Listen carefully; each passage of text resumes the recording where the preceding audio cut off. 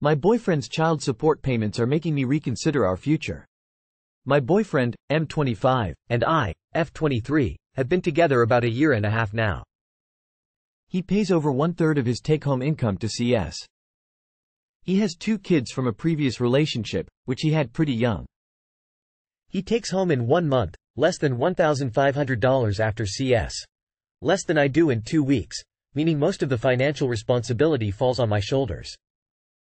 To add, his income gets reevaluated every year, so the more he makes, the more he has to pay the following year. It's pretty disheartening thinking of leaving him over money, and I feel so shallow for feeling this way. But the more I think about my future, buying a house, getting married, starting a family, the more I see how it's not possible with him. We are barely getting by, just the 2 of us. We live together and share all of the bills, most of which I end up paying for. I can't imagine bringing children into the mix one day, or how he would afford a mortgage when he has $0 in savings. I love him, but I don't love the financial stress that he comes with. Lately, when he talks about buying a house or starting a family, I don't even know what to say. Please help, I don't know how to navigate these feelings. Too long did not read.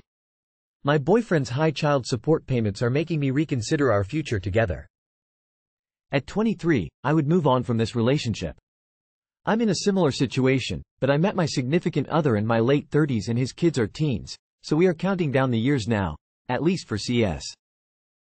I enjoy having the kids around, but the money part can be a huge strain on a relationship. I wouldn't have done it if the kids were small, or I was in my 20s. And if I ever ended up in the dating pool again, I really can't see myself dating anyone with minor children still at home. Make him fake losing his job. Don't have kids. Don't date someone with kids. Seriously. Single dad. Don't do it. Financial issues are the #1 reason for divorce. Add in the children, jealousy over what should be your family's resources diverted to his. This relationship is not worth it. That's fine. Don't feel bad about it. You are looking for someone who is a partner in all ways. But what you are taking on is for dependence. It's really okay to not want that. It doesn't get any better as they get older. Kids cost and your finances will continue to be impacted. Do you want kids? Honestly, it would probably be better for him, financially, to move back to his parents. This way he can save money. You are young and shouldn't be saddled with this situation. Leave him, you don't have to pay for his past. Move on, he doesn't deserve to get stuck with you.